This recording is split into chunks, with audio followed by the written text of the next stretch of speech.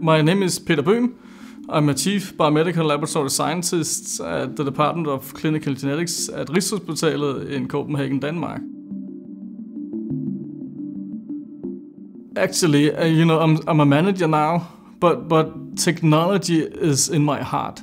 So I'm going to work to, of course, inspire people to do what they're best at and to somehow help them do that. And that could be in a personal way or in a technology way. And I have always been interested in science, in biology, and actually that's why I have been in the field for almost 25 years. So in our lab, we focus on rare diseases, cancer, genetics, and metabolic diseases, and hematology, and of course do a lot of prenatal testing. And my colleagues are working on that both in routine and research.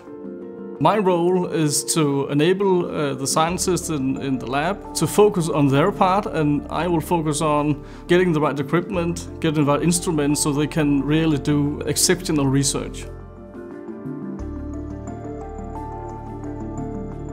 I have been working, as I said, for 25 years in the lab, and I have used applied biosystem solutions equipment all the years, and they have just followed me through the journey of technology. And we have now in the lab 6 Studio Flex as the newest one. We have just purchased the Absolute Q dPCR machine. We have S5 primes for next generation sequencing. It's a very broad scale of instruments helping us doing our research and doing our routine samples. And it's just evolving this field, and we try to keep up with that in our lab. The automation is very important. I started out with a 3730 sequencer, and there was a stacker there. And that changed the whole setup in the lab because it could run during the night. And we all got really many samples run on that point. And now we're shifting towards the NGS, but still needs the sequencer and fragment analysis done on the sequencers. Another thing is that we use qPCR for a lot of hematology specific variants, and that's very interesting as well. And that has now evolved towards the digital PCR stuff that we will go into very shortly, actually.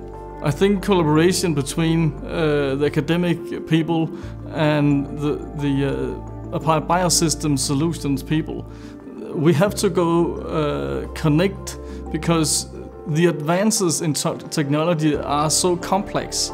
So if you stand aside on either side, you won't get the full picture.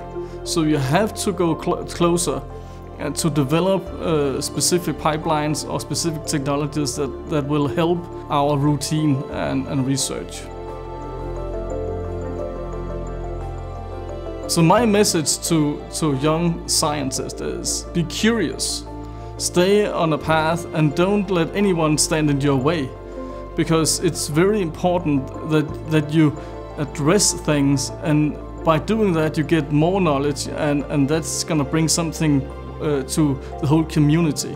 So that's very important. Be curious, stay on your path, don't let anyone get in your way.